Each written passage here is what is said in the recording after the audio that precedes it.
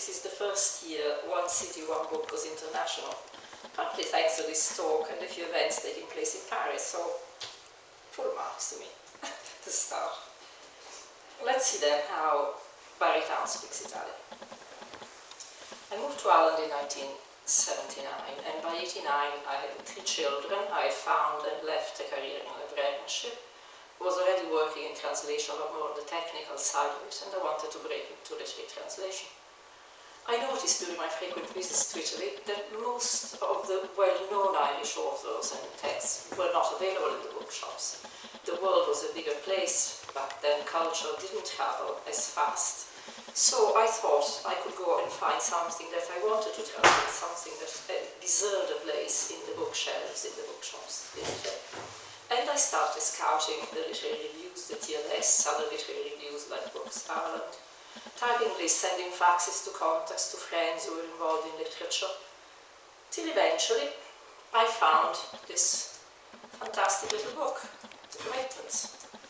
I picked it up in my local library. I was going through all the Irish names, you know, the Doyle, the Banvilles, whatever sounded Irish I picked up.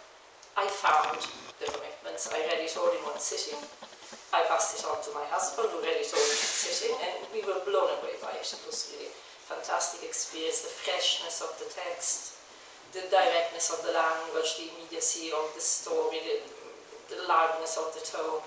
I had a couple of contacts in the area, so I thought I'd give it a go. I sent off this proposal, and I knew that this could be exactly what I was looking for. I was delighted then when my recommendation was eventually accepted by a publisher, possibly helped by the Booker nomination. I think the Booker nomination for the van might have had something to do with this favour. But here I was, off with my first publishing contract, and a team of 3 little snappers who wanted to help me. They wanted to sit at my class and type The Commitments. So we all went off on this big adventure. What is the challenge of translating? You start with a fine piece of work, a work which is finished, complete, just a finished artifact, and you want to end up exactly where you started from. It doesn't sound too easy. It's almost like taking a hammer to a sculpture and then having to put it together again. But fortunately, sculpture, like most other visual art forms and music, can be enjoyed without mediation. And words are a lot more flexible than marble. So the trick is to find the right language. Or rather the right voice, the voice of the text that speaks to you and tells you what you should follow. Roddy Doyle himself identifies the function of the voice of the text in describing his achievement as bringing the books down, closer and closer to the characters, to get myself, the narrator, out of it as much as I can. And one of the ways to do this is to use the language that the characters actually speak, to use the vernacular and not ignoring the grammar, the formality of it, to bend it, to twist it, so you get a sense that you are hearing it, not reading it, that you are listening to the characters. You're getting really close to the characters. And this is a very good way of introducing what a translator does. The translator's task is listen to the voice of the original text and be guided by it in finding the right voice in the target language. So, we're in Ireland, we are going on fine. John Berger, an English art critic, novelist, painter and poet, gives one of the most inspired and complete definitions of what it is to translate. True translation is not a binary affair between 2 languages, but a triangular affair. The third point of the triangle being what lay behind the words of the original text before it was written.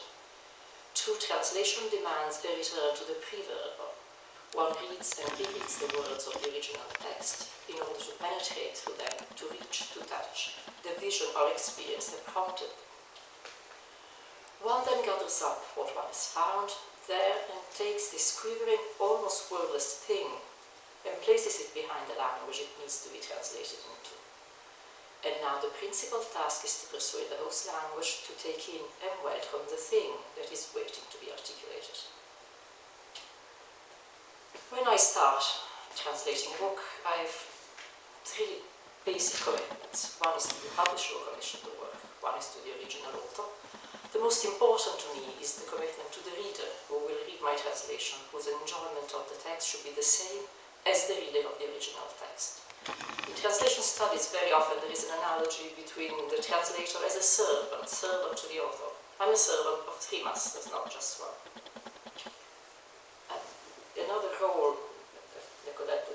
what the translator does, is the role of a privileged reader.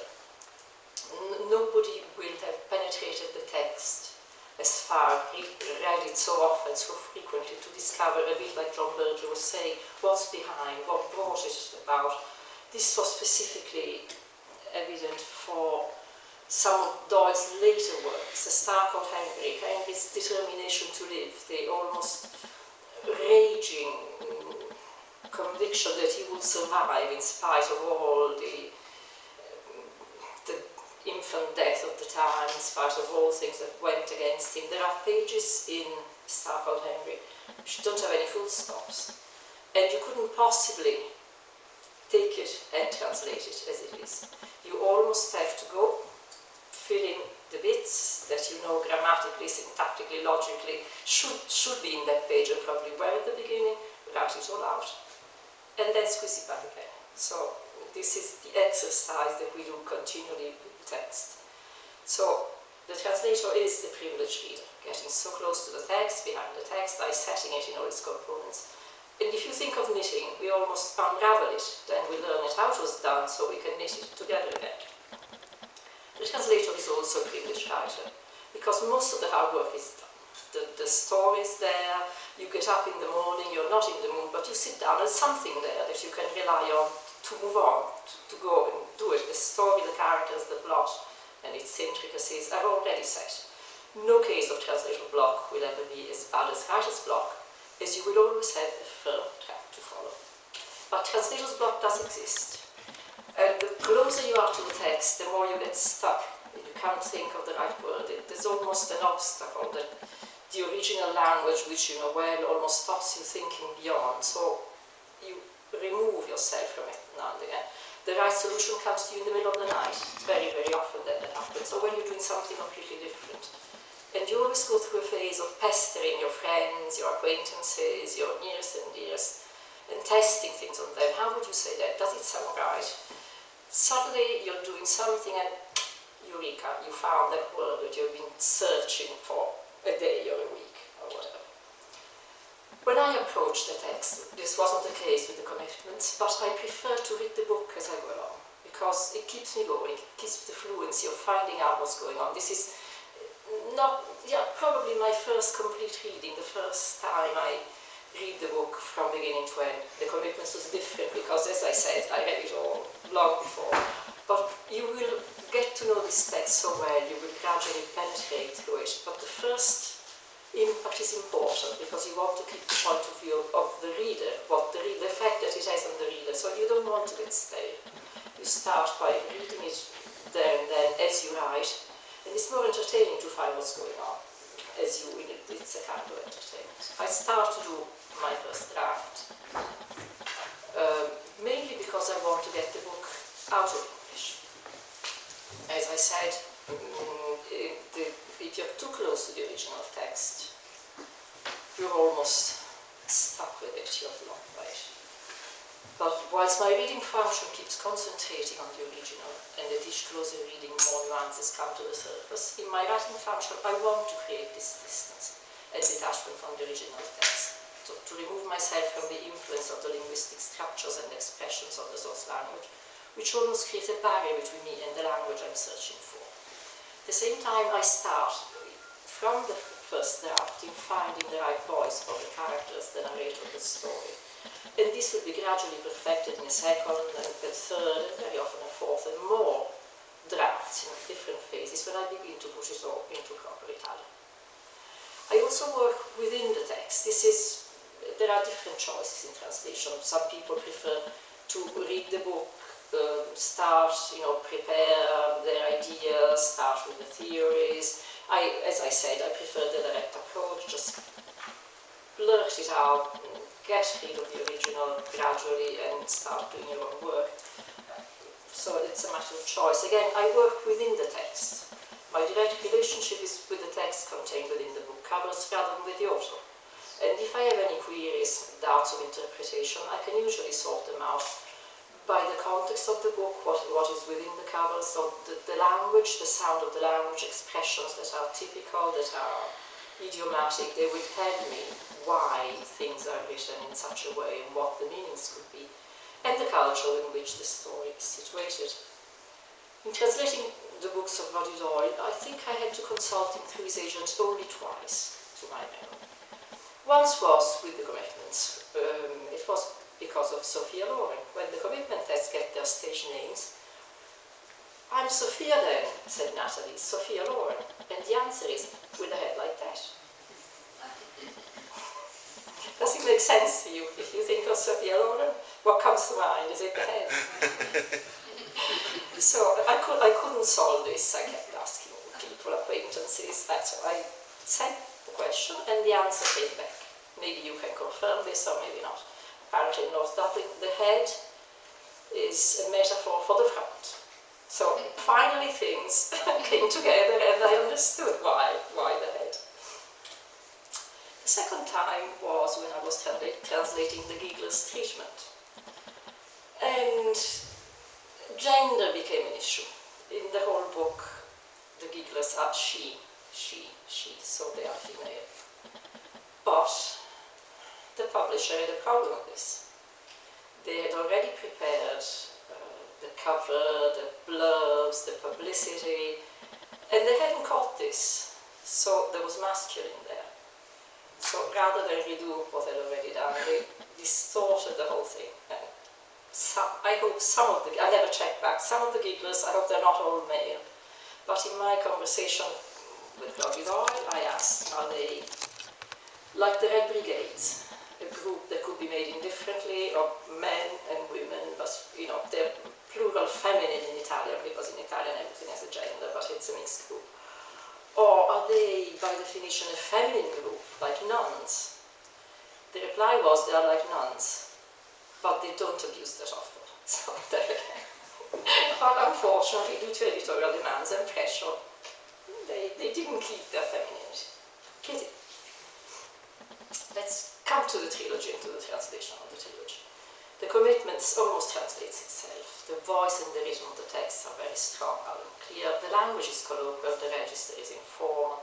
The narrative pace is very fast, and a large part of the text is taken up by the lyrics of the songs. The story is a very specific theme, a very specific cultural setting.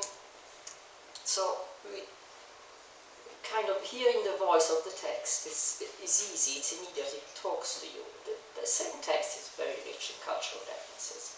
Some are obvious, like when the lyrics of the songs are modified, they are adapted to Dublin when they start singing the night train with the stations of Kilbarrack and all the dark stations.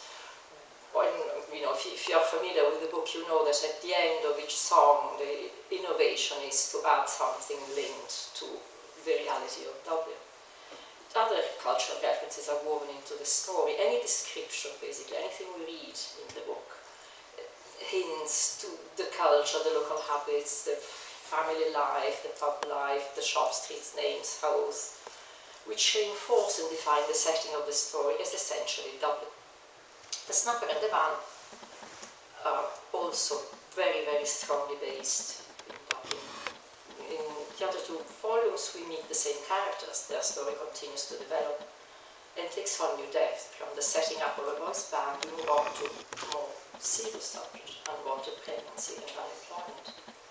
The other members of the family come to the forefront and in turn take on the role of protagonists.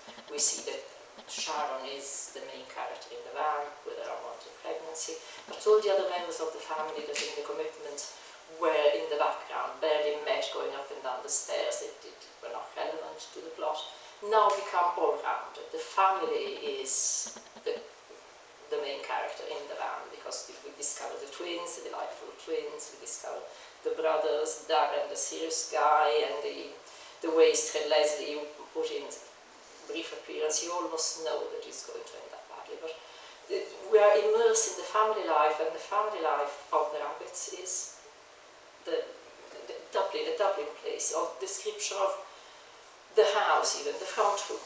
You know, when you say the front room, you kind of can picture the way that a house in a housing estate is. You can picture the neighbours, the garden, which is not dug up properly, the little cement men, which are the little dwarfs that you see in the gardens. And I was in touch at some time with a Swedish colleague who was translating, if not one of the books, some radio adaptation of a script, and she asked me, what are Little Cement Men? Again, if you live in Dublin, you know, but if you don't, you couldn't possibly know that those little dwarfs are so pure popular, and they can be called little Cement Men. So we've seen that the characters have gained depth, the stories have become more serious, the argument, the topics are more important, but the language and the cultural setting have not changed, they remain the same, and we are still in the heart of Barrytown. So the linguistic register does not change, the rhythm and the voice of the text remain the same, even when taking on and expressing more complex subjects and feelings. Dublin Soul has a lot of Dublin in it, and the whole Barrytown trilogy is quintessentially Dublin. Let's see, how do we go about translating the language? The type of language adopted in the translation has to be faithful to the original. You could not tell the stories of the Barrytown trilogy using a high linguistic register or academic tones or a standard neutral register. This is in keeping with what we said about making a commitment to the original author and to the reader of the translation. We want to have a seamless rendition of whatever the author was trying to say, in the style he was trying to say, respecting their stylistic choices, and ensuring an equal enjoyment of the same story by the reader. So we're getting closer and closer to finding the right voice and the right rhythm, colloquial language, slightly substandard linguistic register. In Italian, the use of colloquial substandard language goes hand in hand with the use of local dialect, a rich source of colourful expressions that would be perfect to render the vernacular of the trilogy. But can we do that? Unfortunately not.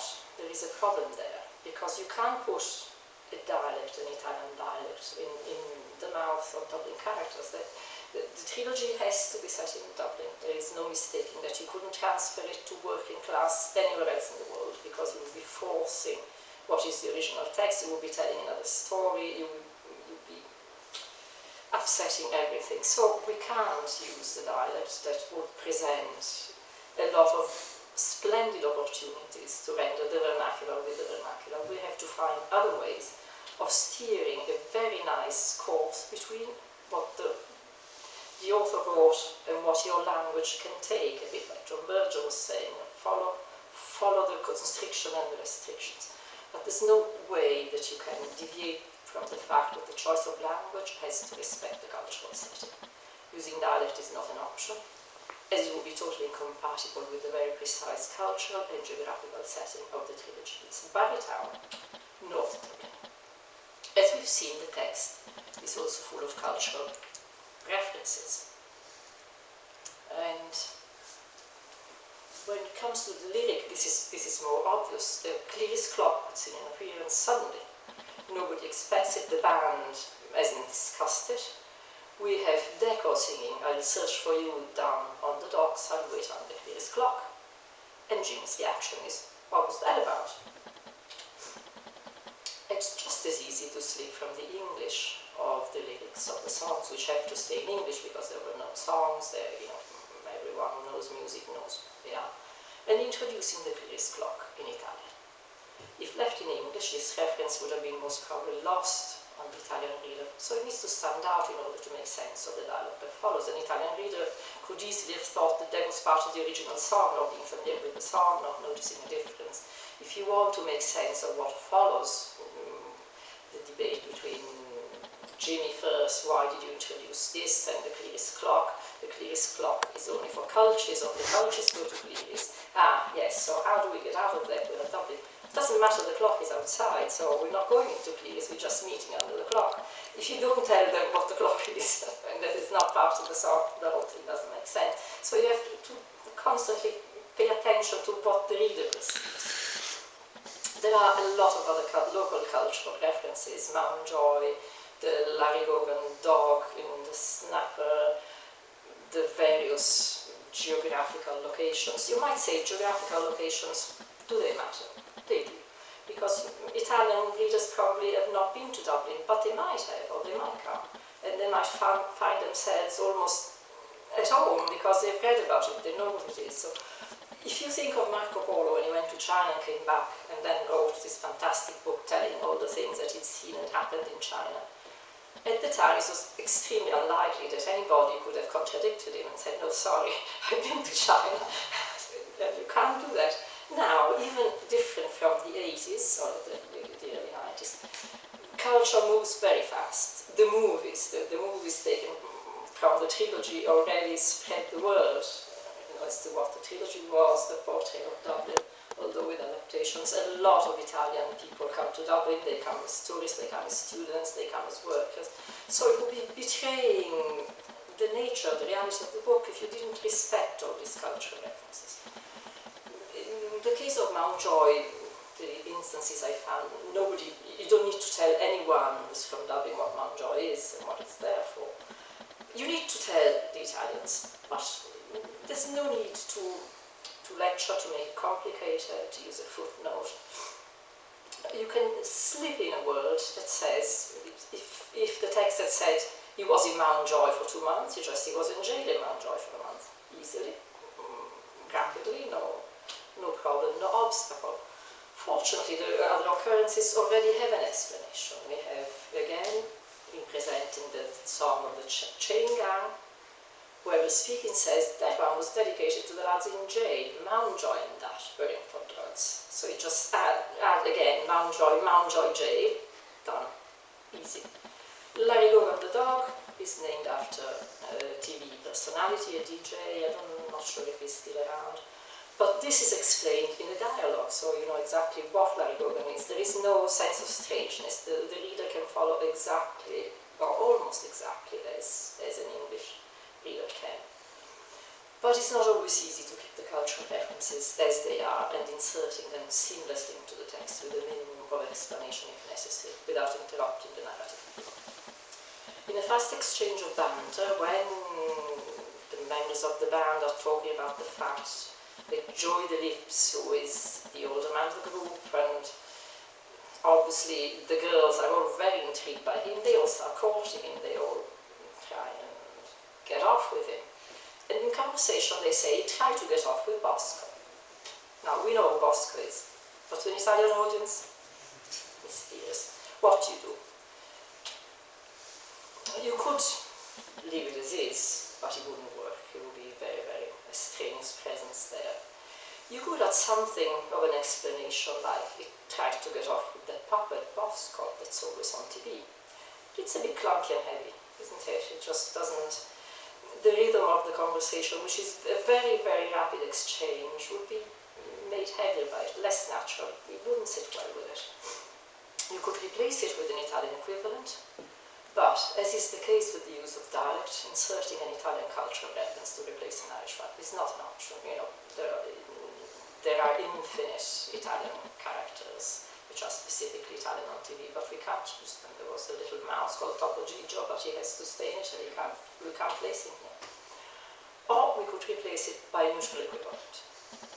Something that would not be out of place in an Irish conversation, easily understood by an Italian public, and maintain the reference to a children's TV program and to the fact that Bosco is not a person, but an imaginary character.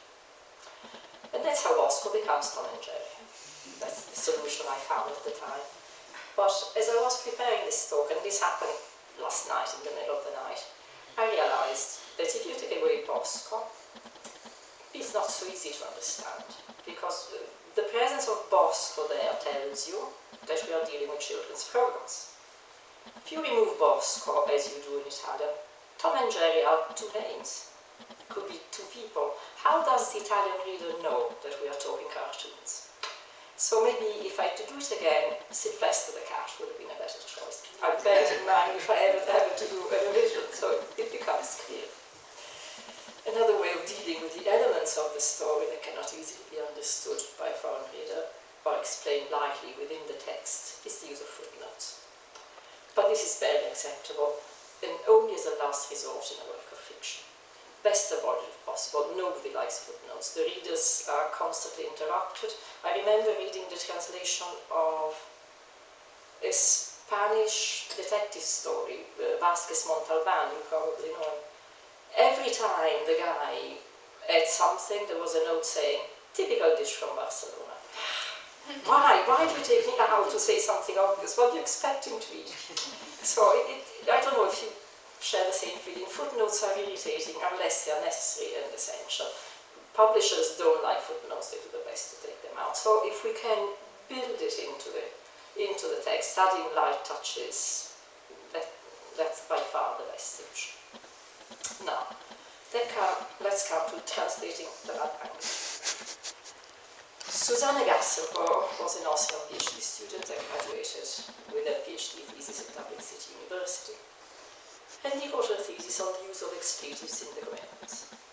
She tells us that there are 15 different swear words used in the text, for a total of 420 occurrences, ranging from a maximum of 282 fuck and derivatives to a last smattering of slut and piss that only occur once, like a few other words. So, fair play to her. It must have been an interesting word, trying to collate all this information. And she's perfectly laid out with graphics, with pie charts. Really a remarkable word. She compared the two existing German translations of the commitments in terms of what words were used to replace what are the equivalents, and so on. But the swear words were greatly reduced. A mere 209 in one case, and 288 in the other. Well, I've never counted mine, and nor I'm planning to, but I would almost have a bet that I would be closer to the Irish words than to the Italian, than to the German. Because dealing with expletives presents absolutely no problem in Italy. They're used with exactly the same vigor, the same colloquialism, insults, interjection, exclamations, almost something that you don't notice. It's in the text, it's using exactly the same way as English, or rather as English as spoken in Ireland. Whereas in German, I'm told, the colloquial use would be restricted to relatively lighter euphemisms, like hell, shite, and similar. You couldn't possibly, in the middle of a normal conversation, insert some of the stronger words and then go back to the rhythm of the normal conversation and still be friends with the person you've been telling these terrible things to. So I suppose that contributed a bit to reducing the expletives. I had absolutely no problem in using the full range, because in Italian there is no problem. If you know on the Dart during the summer, full of Italian students, if you listen, probably every second word is cazzo, which is the equivalent of prick in terms of translation, but the equivalent of fuck in the colloquial usage. And it's casually inserted into everything. The most innocent and banalist change, partly because of their age, but it's low-level language is full of this type of words. So if you hear them cazzo fai, cazzo dici, cazzo vuoi, it's just the same as saying what the fuck are you doing, or saying oh, what the fuck do you want. And with all the shades, we can tone it down or tone it up, we can go from flick to fact to fuck with absolutely the same softness and consideration for what we're saying. We use bodily parts and sexual practices, and we use them liberally, as appropriately or inappropriately as you might wish. There is a subtle but substantial difference, though, in the use of the C word. In Italian, you would never dream of addressing it to a man and calling him names with what is the female genitalia. It just would seem culturally totally unacceptable. But what you do is you put into question the virtue of the mothers or the sisters, somehow never the wives, which I suppose are already spoken for. We know they are, you don't need to say that. But insulting the mother of a sister, or a sister for an Italian man, is paramount insulting. So the female genitalia come into play only if, in this